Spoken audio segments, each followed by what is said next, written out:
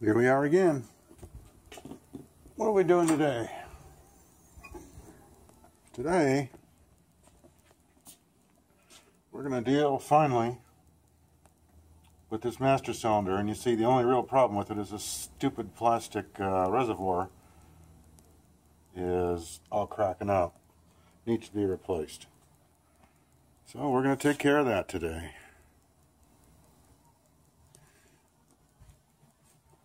Yeah, and I was like, man, the guy come out looked like Crypt Keeper. I was like, hey man, how you doing? He goes, yeah, good.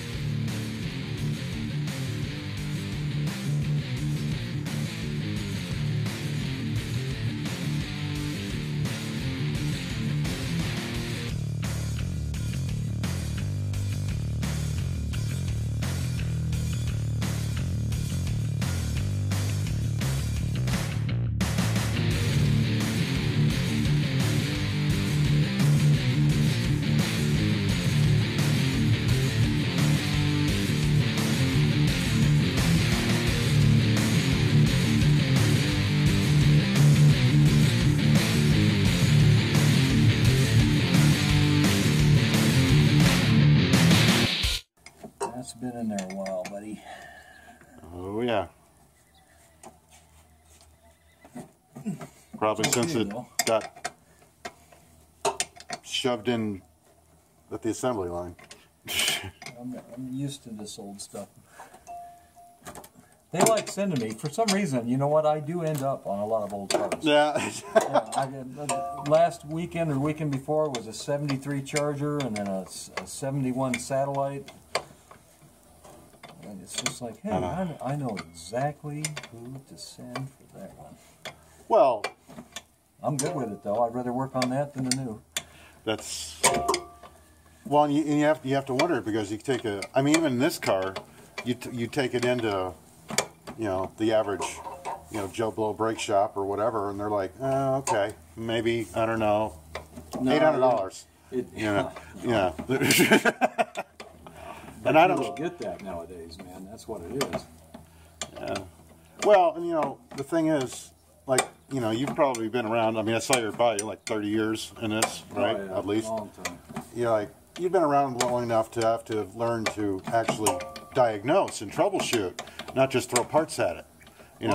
That's the cross line between a real good experience and a bad one. You got to be real smart. When you own a car, you got to be smart. Mm-hmm. Okay? Even if you can't fix it, you still got to know that it's real easy to start throwing parts and parts and more parts. All of a sudden, your bill comes to $5 grand, or whatever else. Well, that's the way it is out there right now, though.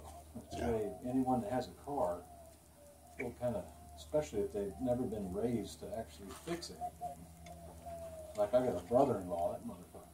He can't check his tire pressure. He can't pull his dipstick for a month at a time. I go out there, I hear his car. It's like tack, tack, tack, tack, tack. Open the hood, pull the stick, and there's nothing on it. I'm like, Jesus. I have a few friends that are real techie types, and it's like they don't know nothing. Oh, I got a new Mustang. Don't mean it's going to fix itself or take care of itself. No, that's why they got a new one, because now they don't have to freaking. They got it for 3 to 4 years before something starts going wrong, and then they don't. Well, it's just like I had a neighbor my neighbor before this one, he had BMWs, right? He had little BMW, like 318 convertibles, whatever it was. Yeah. He didn't do anything that car till the light told him to. And it's like, well, BMW says don't do anything till the light comes on. I'm like, you realize they call that an idiot light for a reason. Light comes on, too late. Yeah, that's always been my rule. That's what they tell you. It's like, yeah. That's why they call it an idiot light. It's not because the light's an idiot. But now, I know, it's just, I don't know. Well, and the thing is, it seems like the newer cars, the manufacturers, they don't want them to really be worked on. No, they're components. Mm-hmm. Yeah. You can't fix it. God damn it. There. Well, at least we got most of it. Yeah, that's all right. I didn't think it was going to be a clean job. No, but I don't like that trying to make it clean. I know. I appreciate that. Just know I'm not going to, you know, we're not in North Scottsdale here. So, I know what it takes. I've been under this car enough. I mean, I've done the 3 water pumps on this thing. That's not a pleasant one. Oh, no, that wasn't. Oh, yeah, and two distributors, because, yay, OptiSpark. So, yeah, take apart the front of the engine to get a distributor out. I like that idea. That's one thing I like about LS1s, coil packs. Coil packs are good. Yeah, that's a lot easier to deal with. That's what I liked about the Camaro I had was a V6. It was a 3800 Series 2. Again, coil packs. Easy. This? Okay, not easy. Still a distributor, and it's like, okay, let's find the worst possible place to put a distributor. Well, they pack it. There's not a lot of. Oh well. That's what I was looking for. Thank you. There it is. Oh, a little spurt. Good. No air in there. Oh, we're going to have a little, but that's okay. As long as Well, yeah, I mean. The base. There it is again. There it is again. There it is again.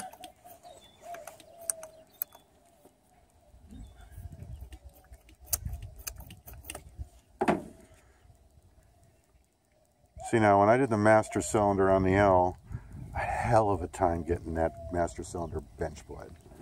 Well, The damn thing just didn't. For one thing, it was that the piston was stiff as hell. It was like, geez. let's pull too much here. Let's do.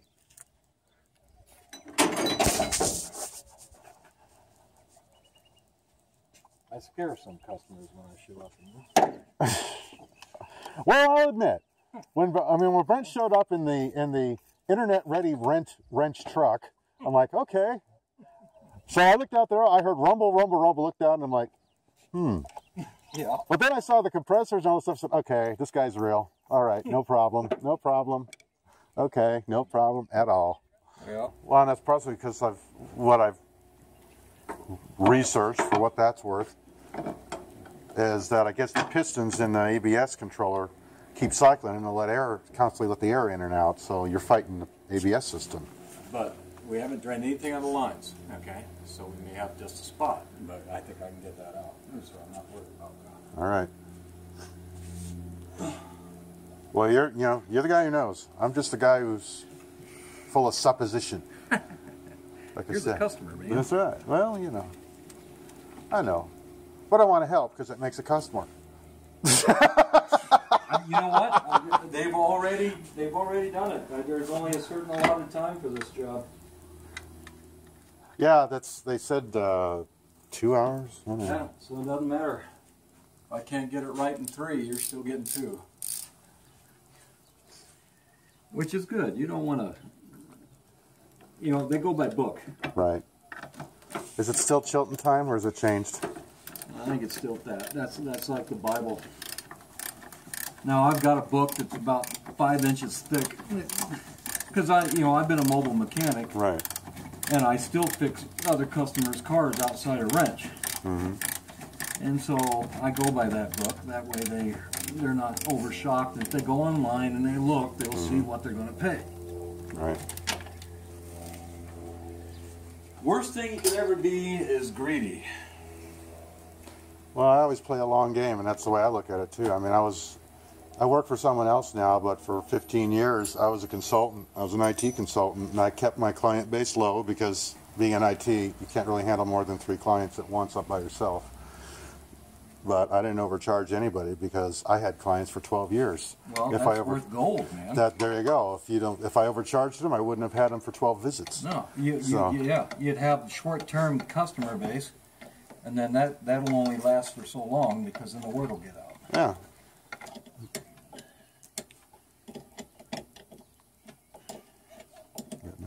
I haven't seen Brent in a while. It's like we're all so spread out. Well, and like I said, I was actually looking him up. The last review I saw on him was like in January. So He's still around. That's what I wonder. He said back last year. He said that it was basically at that time there was 2 guys. I guess you might have been one of them. Yeah, I stopped once and then just got reactivated not too long ago. And he basically did the East Valley, and the other guy did the West Valley. But at least that's how it worked out for him. But yeah, Brent was real good too. I mean, oh yeah. It was just like, that's the thing. You got to be able, to, build some trust and have some trust in what people are doing here, and Well, that's the big thing. Trust. Trust is hard. Well, a lot of these cars we get called out on are just shot to hell. Okay? I mean, they are beyond wore out. And I don't like those calls because it's hard to explain to someone that, well, you got 300,000 miles on it. You got oil leaking from every possible point on it, and it's like a Kia. Yeah, it's one of the worst cars built anyway. Yes. I'm not wild about Hyundais either. It's just really hard to explain to them, well, your car's had it. Is it worth the $300 alternator I'm going to put into it? No. I don't like those calls. Well, people don't understand. People don't have enough information to make a good decision. That's the other thing. Because if they did, they wouldn't buy the car. Well, another thing, you got millennials. You got your real young generations out there driving. They don't know a damn thing about cars, and cars have gotten a lot cheaper since our day. And good luck. Junkyards are full of little Hondas and everything else. I know, it's scary because that's where I work. It's funny because I've got half the people are collecting Social Security and the other half just got out of college. That's such a gap. And it's like, and it's an interesting mix. It's funny, but yeah, they don't have a clue. I see these kids driving these cars and I'm just like, oh, it won't start. And it's like, your battery cable's loose. What's that? They don't even know what it is. Yeah. It's like, here, I'll come here, wrench. Just, oh, wow, you're a mechanic. No, I'm just a guy with a wrench. See if we got brakes, huh? All right. Let me fill her up and pull that pan out, and you pump it up. All righty. And then if it feels soft, we're actually going to crack a line anyway. Yeah, well, yeah. I just want to make sure. Do that. You want it started or just on the brake? No, we're gonna. Well, let's do 3 off non-start, and then we'll go to start. Okay. All righty. I don't want to power up the ABS yet. Right. All right. You probably don't have anything. Is it to the floor? I haven't touched it yet. I'm waiting for you to tell me. I don't want to do nothing you don't tell me to do. Go for it. Nothing. I felt a little resistance. Well, that's good. That means we didn't lose everything. Do it again. Okay, it got harder. Yep, do it again. Do it like 3 or 4 times and hold it. Is it staying or is it losing? It's coming back up. Okay, yeah. Do it again until it feels like it's not going to come back up. All right. Yeah, there's definitely resistance there. That's good. That's good. We're way ahead of the 8 ball right now. Okay. You holding? Hold. Now I've got it.